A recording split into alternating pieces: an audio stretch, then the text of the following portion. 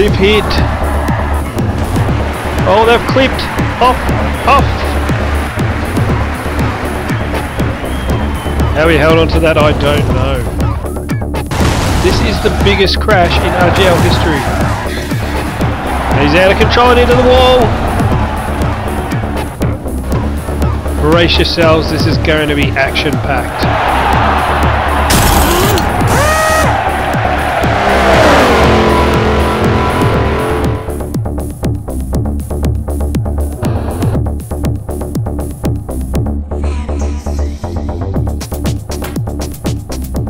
Hi everybody, and welcome back to the RGL Forza Championships. It's been a large break in between rounds. This is round 9 of the development series, and moving up a gear once again as we move into the R2 category, and we have the very awesome Sleek Radical.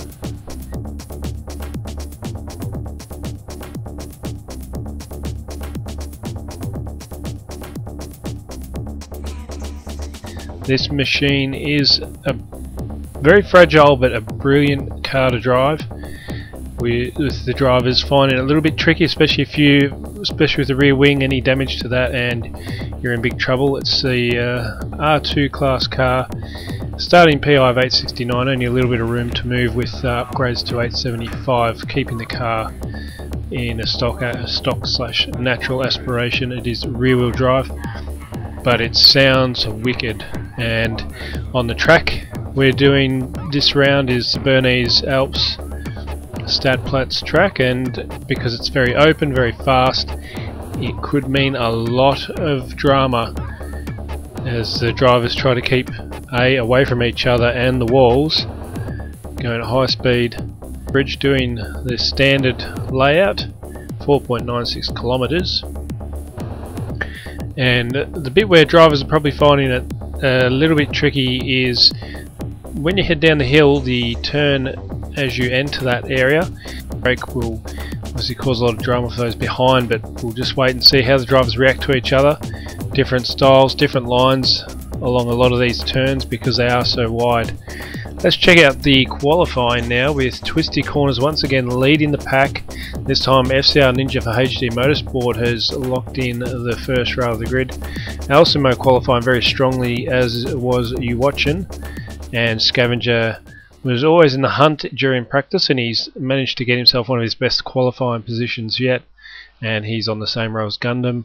Recoil and Jake Mo round out the 4th row, and we are missing some drivers once again in this round, but Queensland Rum Runner is the only representation of APRT Queensland. He's leading the pack there, with Bretley a scratch lap, obviously couldn't get a clean lap in qualifying, so he'll start from the rear of the grid. About to get underway now.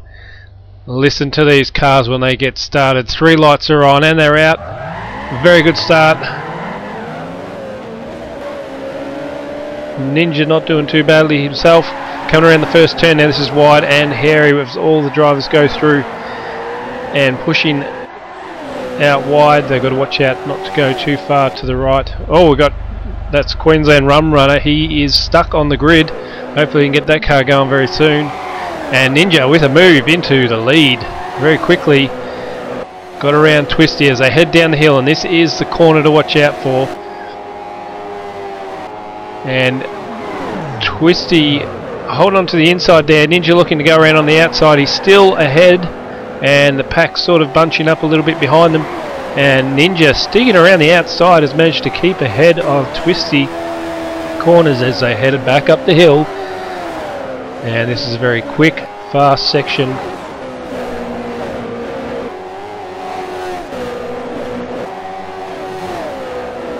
And now into the S's and around the sweeper, the final turn.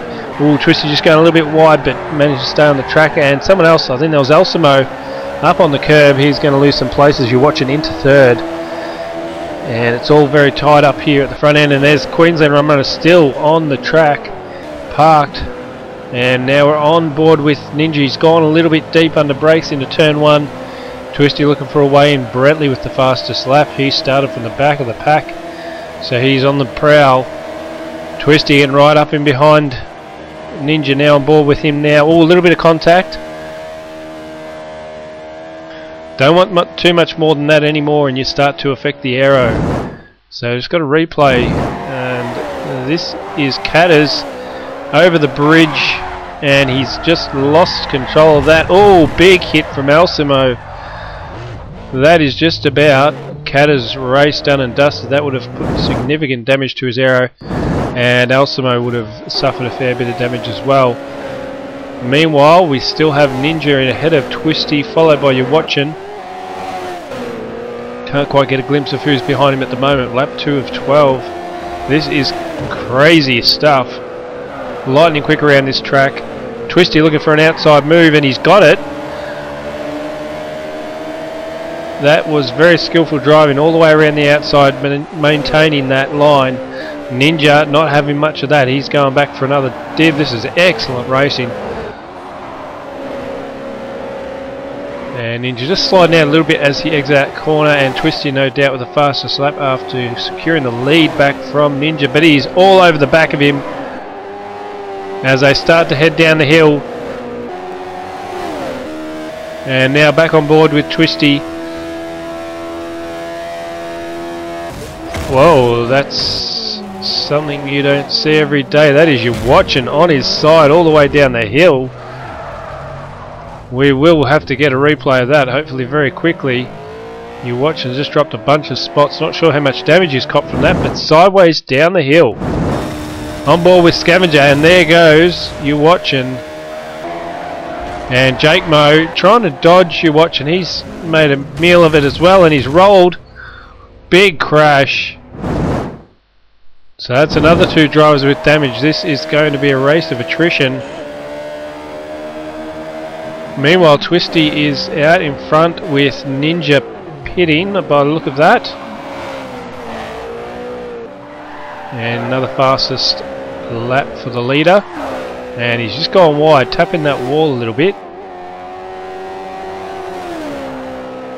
Can't quite make out whether or not Ninja's dropped off of Twisty or whether he went into the pit lane. We'll hopefully get a leaderboard up soon, and that should answer our question.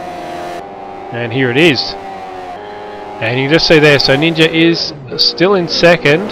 Oh, just a little bit wide now. Bretley's on the attack for him. So Ninja had just dropped back from Twisty. Twisty getting a bit of a lead. Bretley on the inside going along the bridge here. He's got that move done. So leaderboard will now be a little bit out of whack there. So Bretley's up 9 places. He is just marching through his field. Obviously a lot of damage to some of the guys at the back end who have pitted, and you can see there Alcimo, Catters and Rum Runner way back.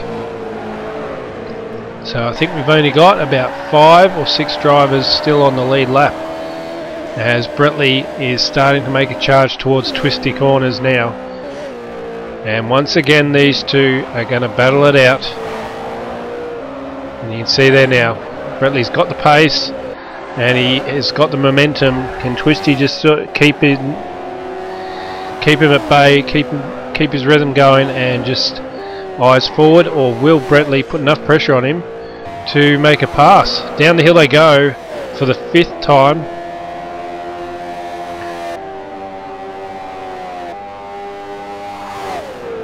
And don't these cars just sound absolutely awesome? Should be able to get ourselves a ride in one. You'll be able to really hear how wicked these cars actually are. And Bretley's starting to head up the hill now. We're on board with him. It's a bit of a climb, and depending on how the drivers set their car up, there's not much acceleration through there until you get to this point where you start to drop away a little bit, and then through the big sweeping final turn over the bridge, which crosses turns 2 and 3. Pit lane there on your left hand side, and Bretley way out now. I think Ninja's probably opted to pit after losing that position, try and reset himself. But Twisty, he's got the fastest lap, so he's doing the job. A 1:12.481, very quick. Let's just listen in to Bretley as he makes his way around the track.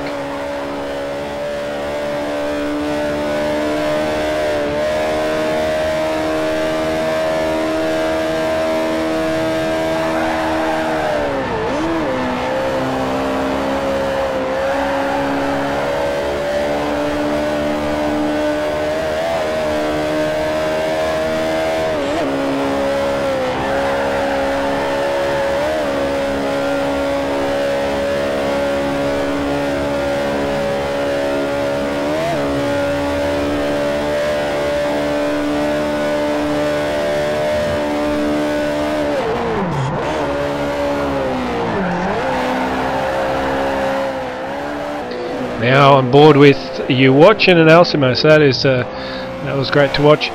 And you can see quite a few drivers as they made their way through, just pulling right out of the road.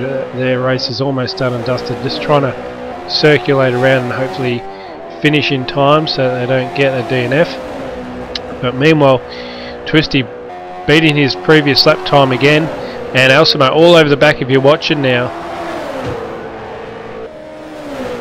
And this is a fight.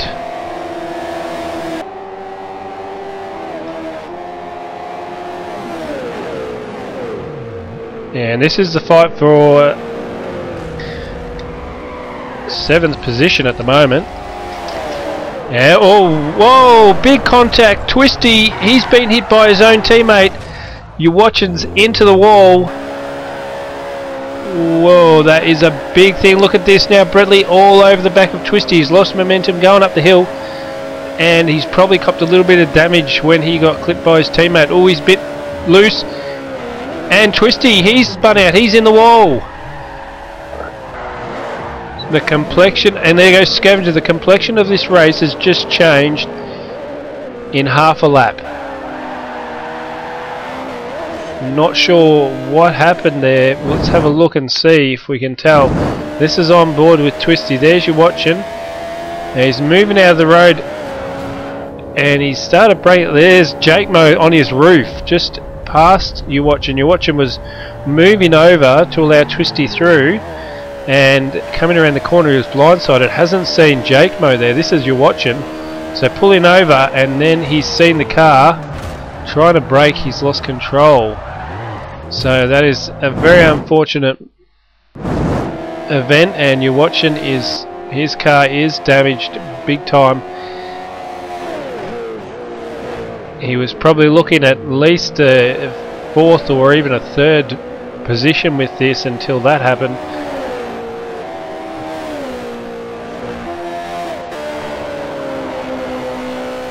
And another driver has been claimed to damage. We haven't got many cars still 100% intact by the look of it. And Alcimo now, he's just patiently sitting behind you watching, looking for a nice clean move. Trying to look down the inside here, but I don't think he's got enough speed on the exit. You're watching still has position over him, but I think it's only a matter of time before Alcimo gets the pass done. And you can see a Scavenger into 2nd place, Gundam into 3rd, FCR Ninja is in 2nd, and then Twisty, after that very unfortunate moment, has found himself damaged and in 5th position. Meanwhile, Jake Mo and Kata's runner still at the back end of the field. Jake Mo we saw on his roof, which caused you watching to lose control of his car, clipping his teammate. And now Bradley into the lead from last position. What a story. He's managed to stay out of trouble, and he wasn't too close to. Oh, here we go. Alcimo on the inside of you watching. He looks to have this done, but you watching's going to fight him every way. And he's sticking with him side by side, and you're watching still keeps the position. Oh, there's Alcimo now. He's got. Oh, you're watching going very wide. Bang into the wall. Not quite sure. I think Alcimo may have moved out of the road for Gundam here, and this is the fight for 2nd and 3rd place. Scavenger coming out of the pit lane any second now. This is going to be very close with Gundam 27. Both of them looking to get one of their best results of the season. And Gundam coming down the outside. Oh, he's overshot it. He's braked a little bit too deep. Just gone wide. You'll see there he just re-enters the track now. He's really pushing hard to try and get a good move in on Scavenger as he exits pit lane. Not to be, but if he sticks with him, he's every chance to get that position.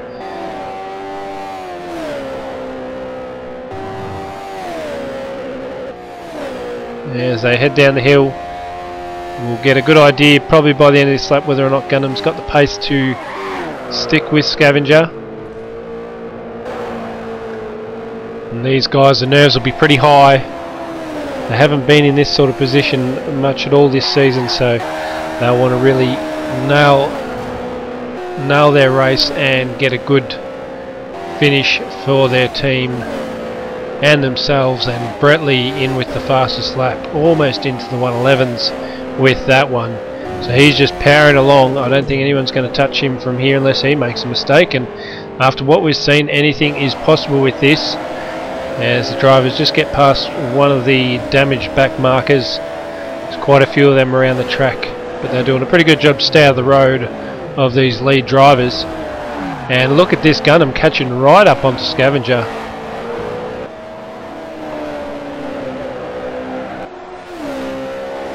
So Scavenger's really going to start to feel the pressure now. He's just got to keep his cool. But Gundam is going to throw everything at this. Heading down the hill once again, and you can just see how much closer he's got to Scavenger for the Screwdrivers Racing Team. Oh, and he's gone wide. No! Big moment, and he's just managed to stop himself from hitting the wall, which is a good thing. Back on track, but he has lost that position. How demoralising. There's only another lap and a bit to go. He didn't have to hold on for too much longer, so he's going to be very disappointed himself. On board with Gundam, just looking back there, you can see Scavenger starting to climb the hill a few seconds behind him, but Gundam, he's stuck with it as well, staying out of danger, keeping the car pointing in the right direction on the track, and he is looking for a very good result. Here's Bretley exiting pit lane now, very comfortably ahead of Gundam 27 and Scavenger. Question is, can Scavenger get back at Gundam? Has he got enough time?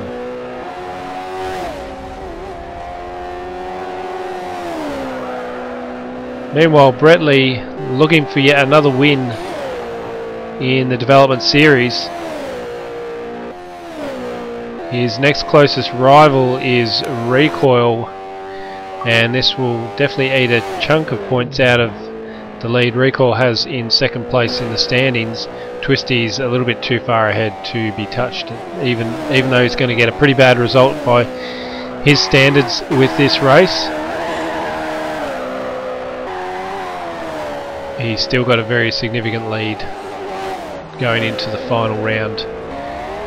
And coming around for the last time into the sweeper and back onto the straight over the bridge.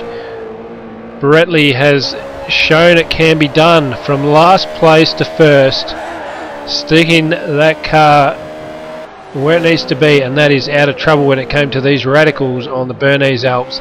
Well done to Bretley for that win. Gundam just ahead of Scavenger got second, and Scavenger, as you can see, they're third. So those two both with one of their best results of the season, both on the podium along with Bretley. Congratulations to all those drivers. What a race, a lot of drama.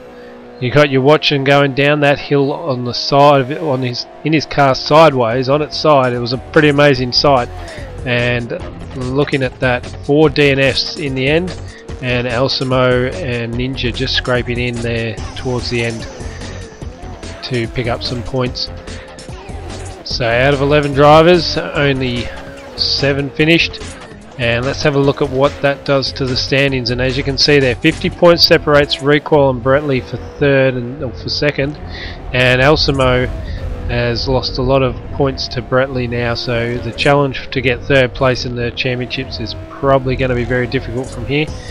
Meanwhile, Catters, after climbing up the standings, has dropped right back after a couple of bad turnouts in the development series.